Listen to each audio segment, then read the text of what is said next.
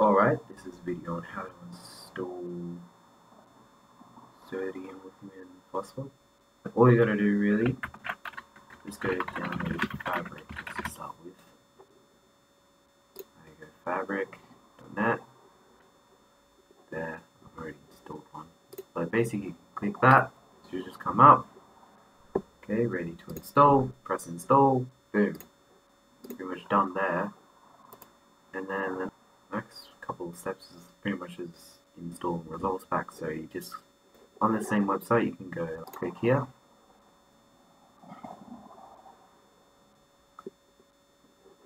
And then you can just go files.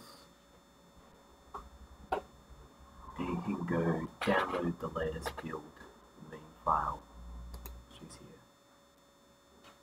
And you can then just wait here.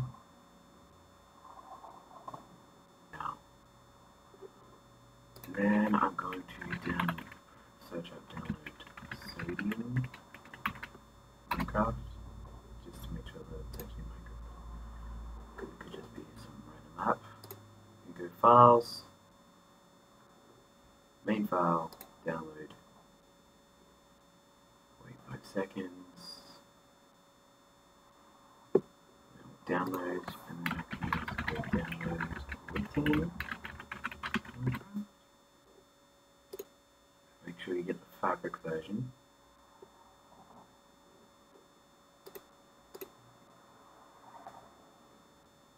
Download the main file. Another thing you can do is just press the click here, handy a bit, and then you can search up download Phosphor. And then you make sure you got the fabric version. Go to the fabric links, files.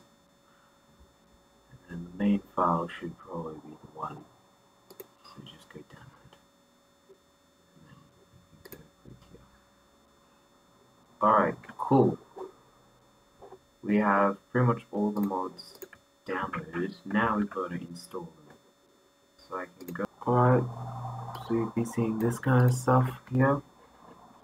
Now what you can do, you can go Windows R, and then you're going to type $sign app data, $sign, press OK. Then you go .minecraft, mods, and basically it's just pretty much drag and drop. So I'm just going to set it up here. Just take these mods over here, Fabric API over there, boom. You have now officially installed Fabric. All you've got to do is go to the Minecraft launcher. Now I've already got this here, you can see. Right. Fabric loader 1.16.1. Press play. Alright. There you go. That is having Sodium, Lithium, and Phosphor all installed. It's all installed, you can see here, but you can't really see that they're all installed, but that's a good start. Now, we actually also need to get the Optifine features, I suppose, that Fabric has to offer. Now what you can do, you can just like go download Sodium again, Minecraft, yeah. You go first, you go to the website, you can scroll down all the way here, down to common questions, and then go all the way down to is Sodium a replacement for Optifine.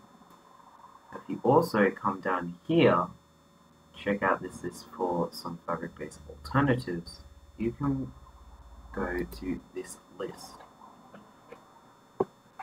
Basically, this has some fabric-based alternatives. The one that you'd probably be interested in is LambDynamicLights, which is dynamic lights. Soaring Clouds, configurable cloud height, just like in Optifine. There are some others, like no fog. That's another one. You also can go down into the LambDynamicLights and go ModMenu. Now you need ModMenu with Sodium.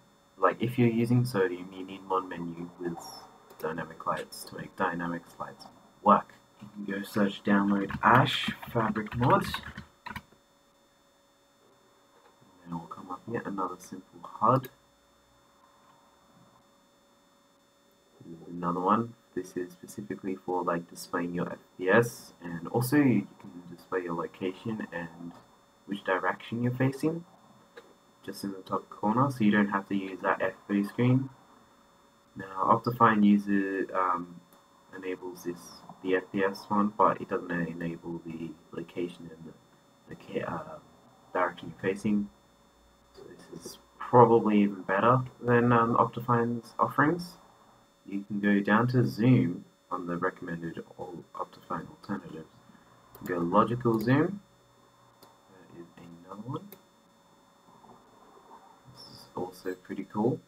And that's basically about all the mods you can possibly need to pretty much replace everything about Optifine that's quite appealing apart from shaders. Probably the only thing. Now I've just installed all those mods that I've just showed you, and yeah, we can just now press play. Now one mod that I have installed is called Fast Furnace, and this basically gives some extra performance with furnaces, but you don't really need it. I don't know. You can pretty much just search up Fast Furnace. Alright, now you can see everything come up. Now, if you want to like change your settings with everything, I suppose, this is the sodium settings menu. And if you want to change to the vanilla for some reason, you can go Shift P and we'll just come up.